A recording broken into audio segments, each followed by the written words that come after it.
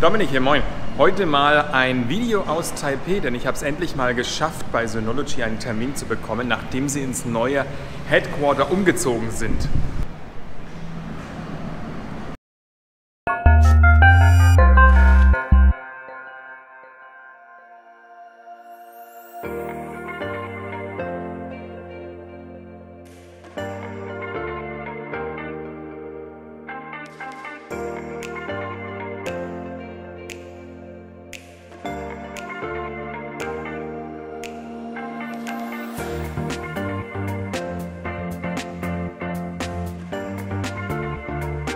Da hinten gehe ich jetzt rein, darf die Kamera aber nicht mitnehmen, denn dort wird die neue Hardware entwickelt und ja, leider ohne Kamera.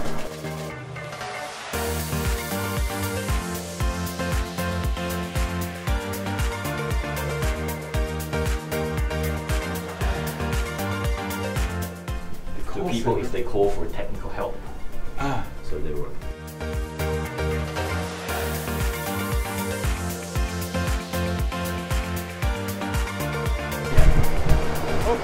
So, da bin ich zu Hause. It's a quality check in general. So we've got like a lot of our machines here. It's a bit noisy, so I'm not sure if you can. Yeah. Wow. We do a lot of testing. Yeah. This is so many DiskStations, rack stations.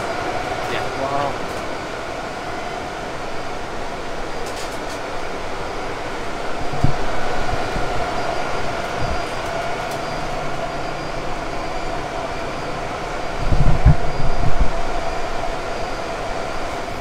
So, ich bin hier im Headquarter und habe ein paar Fragen an Synology. Es werden auch unangenehme Fragen gleich werden.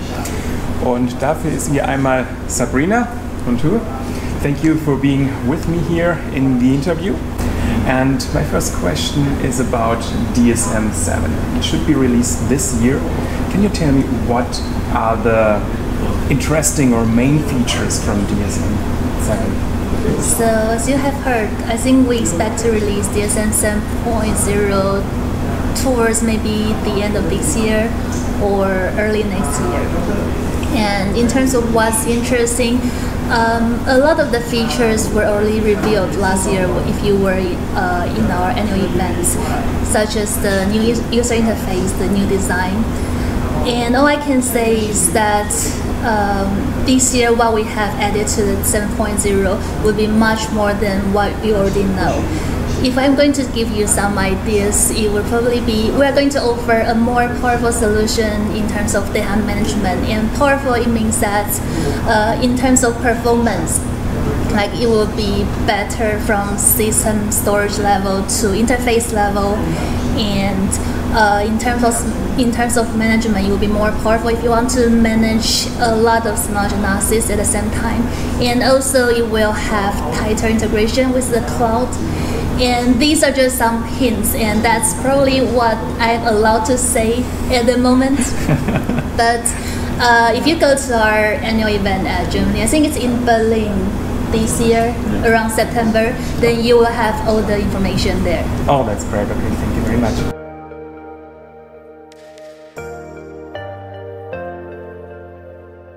My next question is about the CPUs in your NAS and your DiskStations. Many of the customers think it's not strong enough, the CPU, and many customers wish in the Plus series a 10 Gbit network interface. Is it planned for the future, or why are the CPUs in the Plus series, for example, and not stronger ones? Okay. I will probably need to separate this question into two. The first part is about CPU, and then second part about 10 gig. And in terms of CPU, maybe let me talk a little about how we select a CPU for each of the model.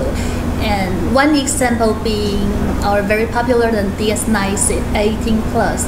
You know that it uses an Intel Celeron J3455 CPU. And then we have another high-end Plus series, the DS16 18 Plus. which use more powerful the Intel Atom C3538 CPU. So a lot of users, they had asked us, why don't Synology put this more powerful CPU to the 918 Plus, things like that.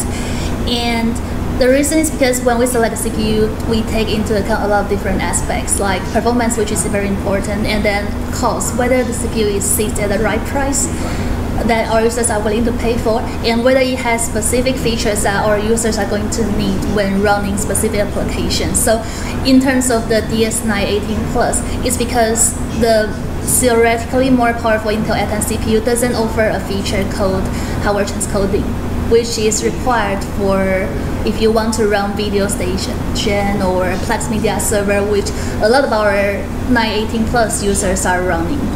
That's why we can't use some theoretically more powerful CPU to some Plus models.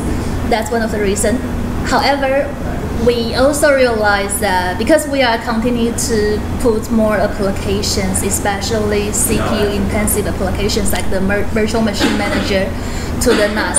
So we have also received a lot of users asking for a maybe smaller rack or tower NAS with maybe 4-bay very powerful CPU, 10 gig support, or even M.2 SSD slot for the NVMe SSD cache.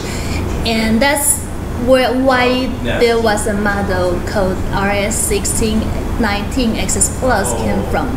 It's because a lot of users want to use a small but very powerful rack station for running virtual machines. And this example shows that actually when we design the hardware, when we select the CPU, we actually need to consider what kind of applications are going to run on the NAS and make appropriate selections. But we also know that the growing trend is that most Synology users are not using our NAS as pure storage anymore. They also use it as a media server, application server, and so on. So more powerful CPU is definitely something we're going to work on in the future. Just maybe wait until our future models. And I think the current CPU is already very good choice for what users are doing right now. As part of our Plus series already has PCIe support, with which you can add 10 gig network cards, like the 1618 Plus. It has a PCIe interface. And if you ask why don't we make the PCIe interface available to other Plus models, or why we don't have built-in 10 gig support, it's actually because according to our user-reported data, only a very small percentage of the Synology users who uses the PCIe interface to add 10 gig network card. So yes, we know that a lot of people are asking for 10 gig, but actually there are a lot more users out there who are not using the 10 gig compatibility.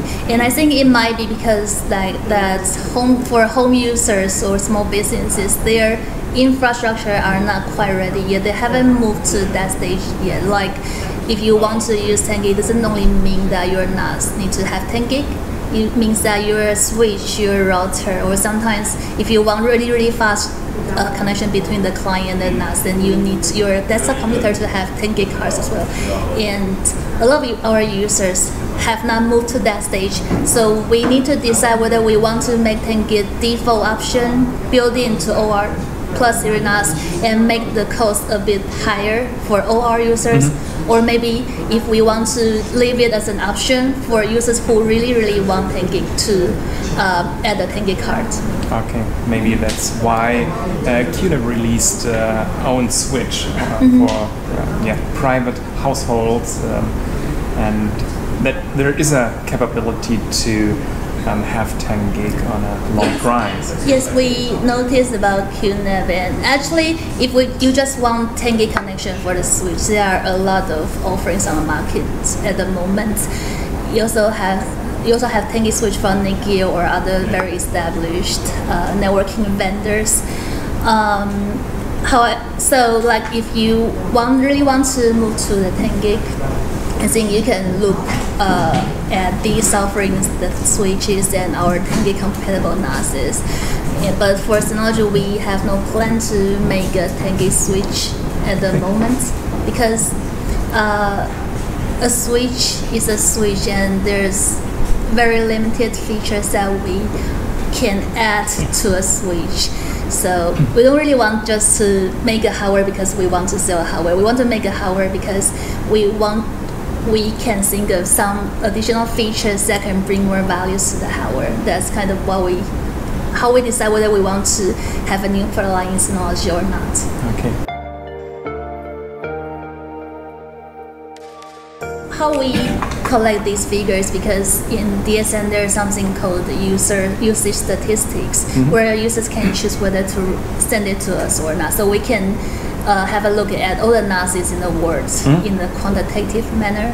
So that's how we know that only a small percentage of people are using 10 gig. So but I know that a lot of people choose not to send these statistics to us, which is why they might be ignored in the dataset. Ich hatte gerade mal nachgefragt, was nicht im Video sein sollte, und zwar, wie Sie denn auf den Gedanken kommen, dass 10 Gbit nicht erwünscht sind. Und zwar, ihr habt die Möglichkeit, einerseits ja sagen, dass die Statistiken an Synology geschickt werden. Das, was da gesammelt wird, aus diesen Daten wissen Sie, dass sehr wenige da draußen, so sagen Sie es, wie ihr gerade gehört habt, oder wie ich es gerade gehört habe, dass 10 Gbit gar nicht eingesetzt wird. Und es gibt die Möglichkeit, einen Wunsch zu äußern. Wenn ihr also die Nachricht an Synology schickt, wenn das Hunderte tun, ich habe es schon oft gesagt, dann wird das eher wahrgenommen, als wenn immer nur in irgendwelchen Foren gemotzt wird. Also hergehen, Mail schreiben über das Feedback-Formular oder Feature Request, und dann wird es auch wahrgenommen. How about the MailPlus Server? Last year in, I think, February, March, you released the version 2, and it's multi-domain capable. So it's wonderful for me because I used MailPlus after it was released, and I have 4 domains. So if I have an assistant who is answering my emails and helps me, he got as well 3 domain email addresses or 3 domains. And now I want an automatic answer, and it's just for this user. So it's not possible because I need at least an automatic answer for every domain. Would it be possible? I asked for this 1 year ago and asked 3 months ago again, and nothing happened. Okay. I remember we discussed internally about that feature when you reported for quite a while. And again, that is something that we hope to make it possible in the future releases. But as to why it's not happened yet, that's because after we released the MailPlus 2.0 last April, I think, something happened that is called GDPR. And then we suddenly received a lot of requests from business using MailPlus saying that they want us to help them to comply to GDPR better, such as being able to search through all the email server to find the email, to delete the email, and so on.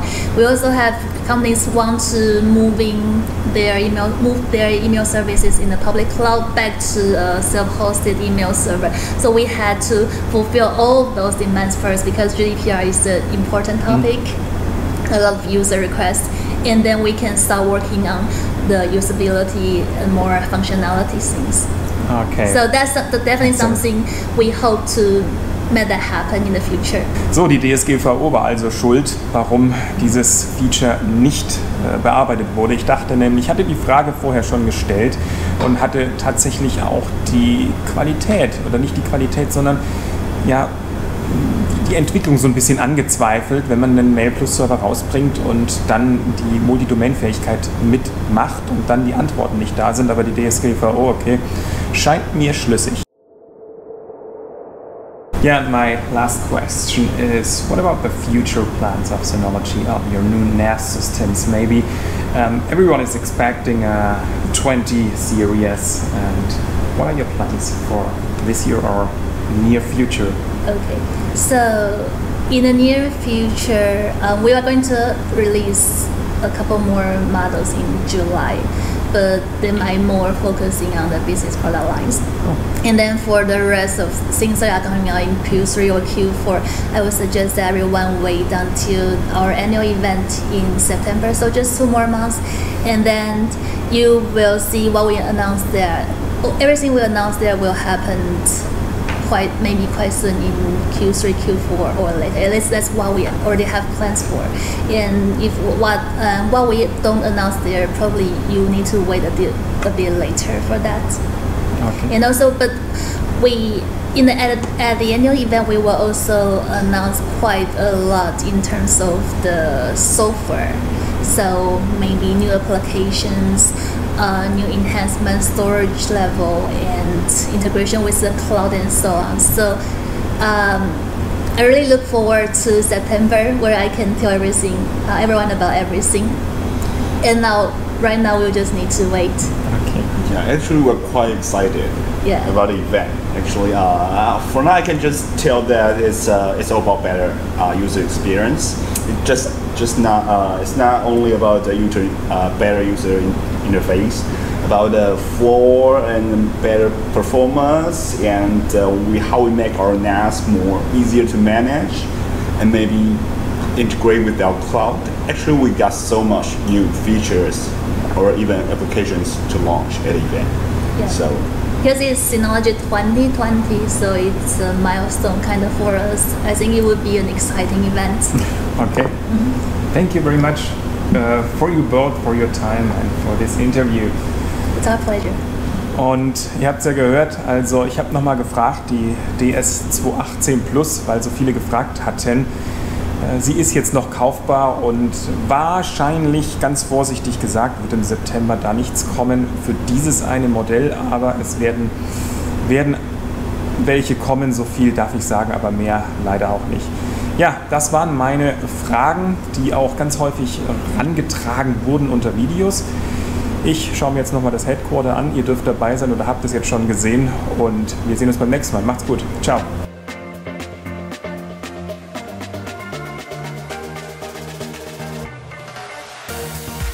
Okay.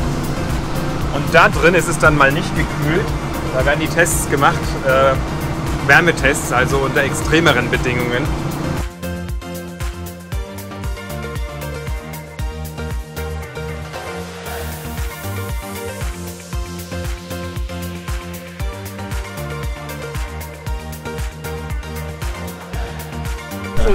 it's just an umbrella. It's raining recently. Synology umbrella. Good. Yeah, with It's quite Synology logo on exclusive. it. Yeah. It's quite exclusive. Is it? Yes. Wow. Oh yes, they are very heavy. Oh yeah. Thank you very much. No worries.